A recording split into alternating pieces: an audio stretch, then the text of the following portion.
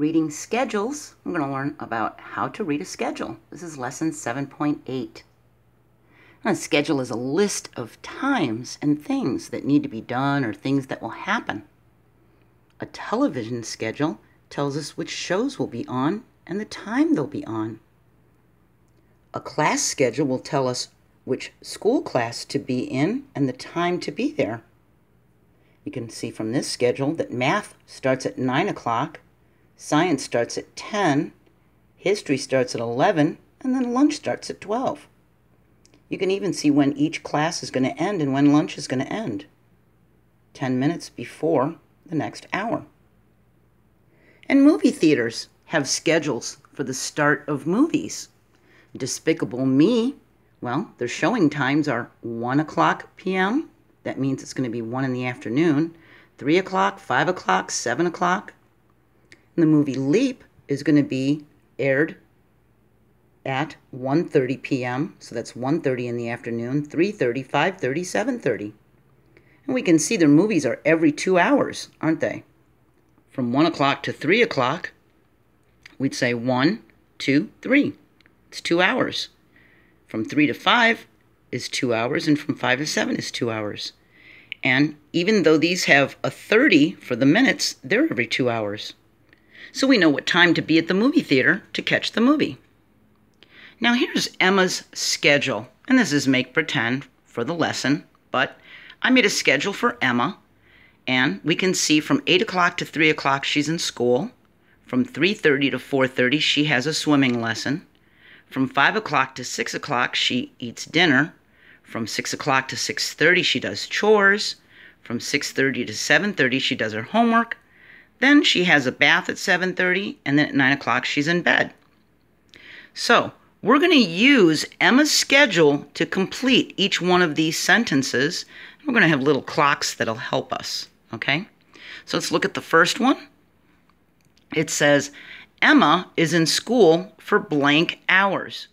Well, we can see on the schedule, she starts school at 8 and gets out at 3. So we're going to use these little clocks up here. She starts school at 8 and she gets out at 3. So we're going to have to count the hours, and it's going to be easier for us because they're o'clocks.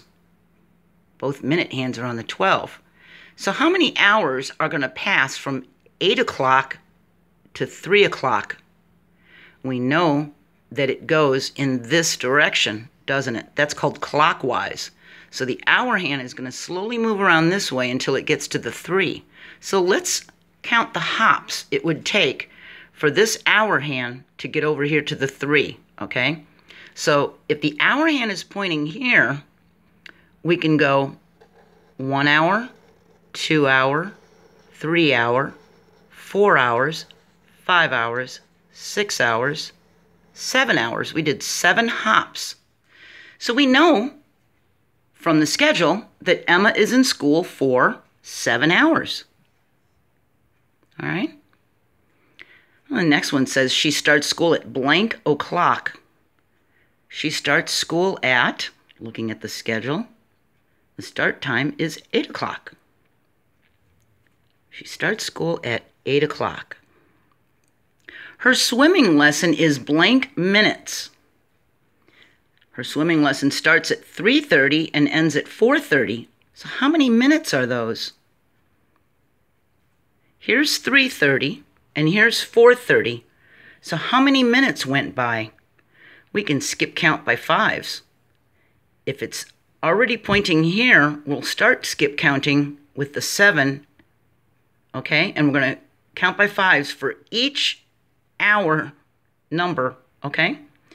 So that's 5 minutes, 10, 15, 20, 25, 30, 35, 40, 45, 50, 55, 60.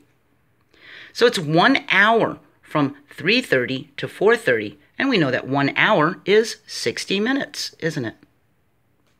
All right? We have to be careful because it didn't say her lesson is blank hours, it said minutes. So even though it was 1 hour, we had to write it as minutes. The next one says, Emma does chores for blank minutes. Well, her chores, she starts them at 6 and she's finished at 6:30. we can just look at this and see the only difference between the 6 o'clock and the 6:30 is the 30. That's 30 minutes. This is 0 minutes. Now it's 30 minutes. So that was an easy one. She does chores for 30 minutes. She probably helps with the dishes or takes out the garbage, right? After dinner. Okay. Now it says she eats dinner blank hours after school. So she's eating dinner at 5 o'clock, but it says after school. See that? So when school gets out, it's 3 o'clock. She eats dinner at 5 o'clock. How many hours after school is she eating dinner? She gets out of school at 3 o'clock. She eats dinner at 5 o'clock. So if the hour hand was pointing to the 3 like this, we would count hops 1 hour, 2 hours. From 3 o'clock to 5 o'clock is 2 hours. So she eats dinner 2 hours after school. All right? This last one says after dinner, she has blank hours until bedtime. Or bedtime is at 9 o'clock. After dinner, her dinner ends at 6. It goes from 5 o'clock to 6 o'clock. So after dinner, that would be the 6 o'clock, she has blank hours until bedtime. So we have to go from 6 o'clock to 9 o'clock. She finishes dinner at 6 o'clock. She goes to bed at 9 o'clock. The hour hand's pointing to the 6. So if it's pointing at the 6, we can count the hops from this 6 to that 9. 1 hour, 2 hours, 3 hours, 3 hops. And schedules are very helpful. They help keep us on time and let us know when things are happening. On the TV, we'll know when our favorite show is coming on by looking at the guide, right? It tells you the channel, it tells you the time and the name of the show, and that's a schedule, that guide on the TV. And there's schedules all over the place, and you'll come across them very often. Okay? So we're going to work on calendars next, and I hope I'll see you there. Bye.